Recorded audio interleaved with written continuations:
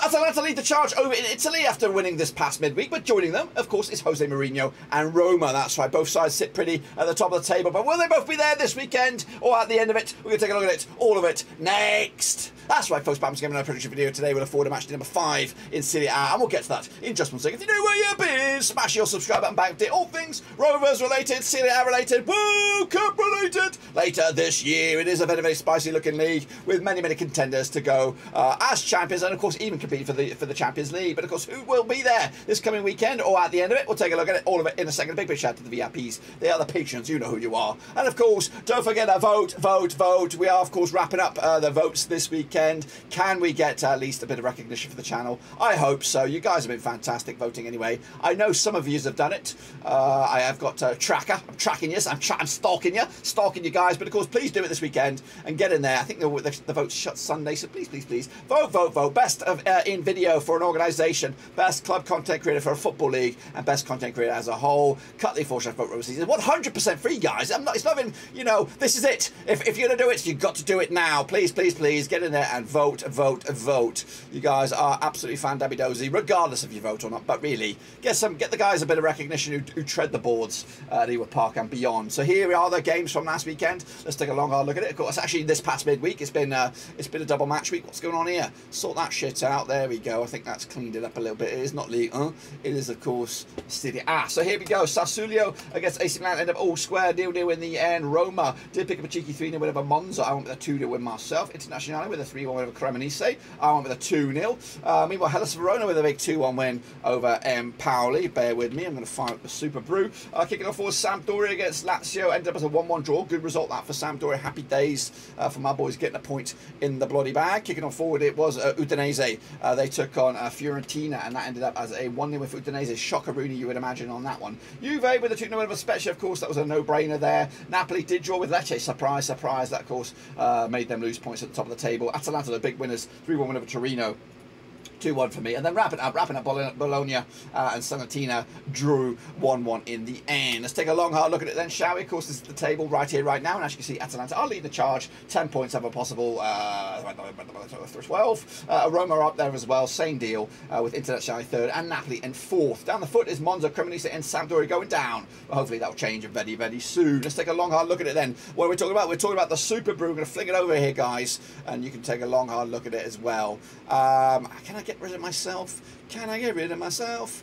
I don't know. Let me have a quick look here if I can do this. Yeah, we can just about get rid of myself here. Bam, boom, there we go. So here is the Super Brewers. Jump in, of course, and have a look at the round. We can take a look at the round. Don't look up here. But of course, this is the scores for the round. Vinny Hong with 16 points there. Absolutely fantastic job there. Bukakeke up there as well, 14.5. Summer 2018, also 14.5. And then Crisp Cap, 13. And then the Chasing Bloody Pack. Dirk did pretty shit. I'm down here. Only 6 points. Absolutely wank atrocious. So not good. Shepard also did absolutely hair. Even Hussein probably followed me as well. Carmuckian, not great. Wooden Spoon and Winky, Tom Stainer, and then the Chasing Bloody Pack. What about the overall leaderboard then? It looks like Vinny Hung's up to 12. We'll take a look at it in a bit more glory then. Here we go. So the leaderboard looks like this. It's Bukakeke with 53.5 points. Summer 2018 also up there. 49 points of Raymond Reddington, Barcelonista, Yannick, and Tayab 786. As for me, not doing good. I'm down 26th. I am. So down 3 spots. Winky's also had a nightmare. 14 spots dropped. But Vinny Hung up to 12 spots, up to 17. Doing business. But Summer 2018, one of the big moves at the top there, up to 2nd as well. It's still plenty of time for you guys to get involved. If you want to get involved, it's right here. Cut the Roverseas Italy picks. It is 100% free. So please do us a favour and get involved there. And don't forget to vote as well. Cut the Roverseas vote Roverseas. It is 100% free. Best in video for an organisation. Best content creator as a whole. Best club content creator for the Football League as well. You guys can do this. It's free. And of course, you could be a best mate for life, and you could, of course, give us a bit of recognition for the channel. Who else covers Serie A in all this detail? Why is this stuck on this? There we go. Oh, sneak peek of my next pick. So here we go then, of course, coming at you this coming weekend. It is match day number 5. It's a little unresponsive here. A little bit unresponsive in machine. But of course, Fiorentina against Juventus will kick us all off, and that match will take place on Saturday, September the 3rd. Now, these two sides have played each other 59 times in 1994. 9 wins for Fiorentina, 33 wins for Juventus, and we've got 17 draws, of course. Fiorentina, though, unbeaten, actually just one win actually not one win, without a win in 4 now, without a win in 4, 58% form for them. Of course, drawing 3 of the last 6. Up against Juventus side who've won 2, lost 2, and drawn 2 over the last 6. However, unbeaten the last 4, picking up a couple of wins and a couple of draws. Last time around, though, over in Fiorentina, it was a 2-0 win for Fiorentina back in May 2022.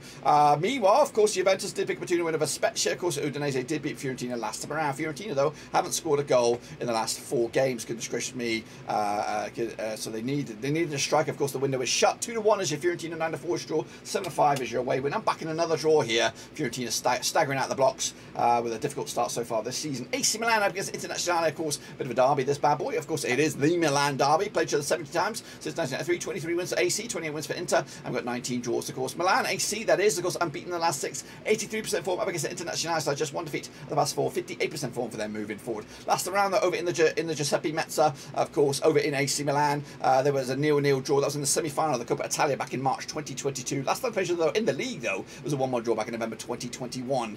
Internazionale just 1 win in 4. In fact, it's very, very tight between these two sides over the last 6 games. But however, Inter coming to us on the back of the 3-1 win over Cremonese. AC with a 0-0 draw against Sassuolo. It's actually been back-to-back clean sheets for them heading into this. The odds here, 7-4 is your hosts, 9-4 is your draw, 13-8 is your away win here. So in the end, I'm going to go with a 2-1 win for AC Milan to take to the house, and of course, the 3 points in the bag. Kicking off forward is Lazio against Napoli, also on Saturday, September the 3rd. Now, these two sides have played each other, in my eyes, 48 times in 1993, 60 wins for Lazio, 23 wins for Napoli, and we got 9 draws, of course. Lazio, though, unbeaten the last 4, picking up a couple of wins and a couple of draws, 58% form for them. Moving on, meanwhile, Napoli, of course, coming to this, unbeaten the last 6, 75% form, however, back-to-back draws. Last time around, though, over in Roma, of course, it was, when I say Roma, I mean Stadio Olimpico, was a 2-1 win for Napoli back in February 2022.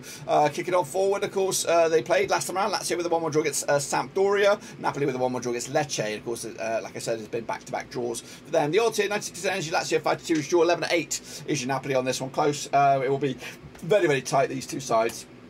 And I am back in the draw here, 2-2 in the end, to take it to the house. Kicking on forward, it's Cremonese against Sassuolo, of course, on Sunday, September the 4th. Now, these two sides have played each other 5 times, 2006, 2 wins for Cremonese, 3 for Sassuolo, and we've got 0 draws. Cremonese, though, 4 defeats on the spin, 33% form for them. Are they out of their depth? Of course, up against Sassuolo side of 1, 2, lost 2, and drawn 2 over the last 6. That's 50% form for them, moving, of course, forward to the sun. Last time around, of course, in Cremonese was back in 2007. It was 2-1 for Sassuolo. That was in a really low division of the Lega Pro Prima Divisione Group A, I believe. Way back. So it's been a long time. Of course, 2-1 is your Cremonese, 5-2 draw, 5-4 is your away win. Back in, of course, Sassuolo here with a 1-0 win and another defeat in the bag for Cremonese. Spezia up against Bologna, of course, coming at you also on Sunday, September the 4th. Now, these two sides have played each other 12 times. So 2006, 3 wins for Spezia, 6 for Bologna, 3 draws, of course. But Spezia, though, 50% form over the last 6, 1, 2, lost 2, and drawn 2, of course. However, without a win in 3. Meanwhile, Bologna coming to this without a win in 4, 33% form for them. 1, lost 2, 1, and drawn 2 over the last 4. Last time around, of course, over in Spezia was a 1-0 win for Bologna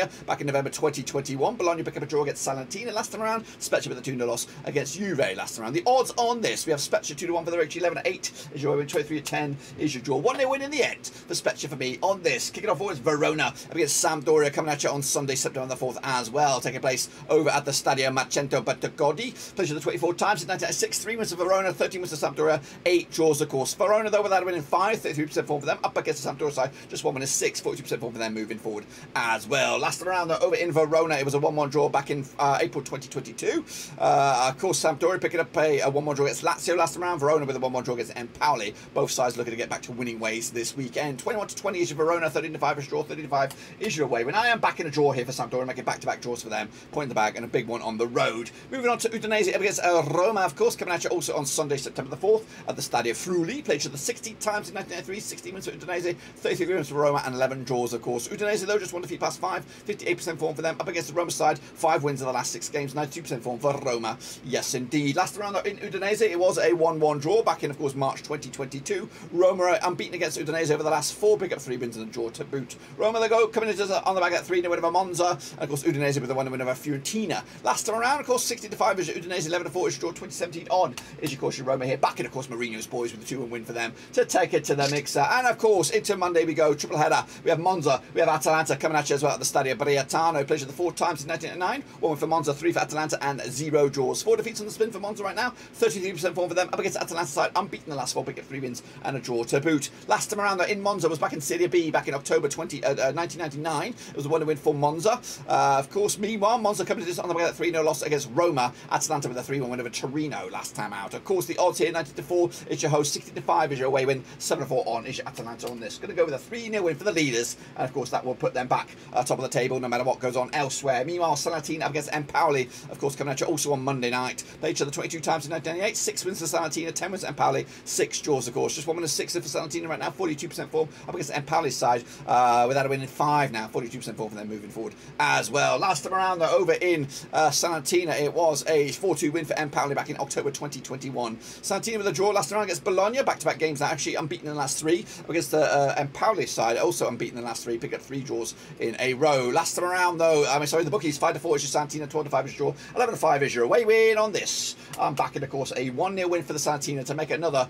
unbeaten start, or continued unbeaten start for them in the season. Actually, they have lost once, so not unbeaten. You know what I mean. Anyway, and then wrap it up. It's Torino. It's Lecce. It is, of course, at the Stadio Olimpico Grande, Torino. Played each other 16 times since 1993. 6 wins to Torino, 5 wins to Lecce, 5 draws, of course. Just 1 defeat the past 5 for Torino. 58% form up against the Lecce side, without winning at least the last 6 games. Goodness gracious me. Last round, though, in Torino was a 3-1 win for Torino. That was in the Coppa Italia, round of 3 back in October 2020. Last time played each other in the league, though, was a 2-1 win for Lecce back in September 2019. Lecce with a draw against Napoli last time round. Torino with a loss against Atalanta last time round. The odds though for this 11-8 on is your Torino, 11-4 is your draw, 4-1 is your away win here. Torino to take the 3 points and the spoils for me on this one. That, my friends, is what I've got for you. And if I'm right, this is what the table will look like, of course, heading into this. That, my ladies and gentlemen, is just about it. But of course, before we bow out, I've got to throw this in one more time. Please vote, vote, vote. Best in video organisation, best club content creator as a whole, best content creator for a football league.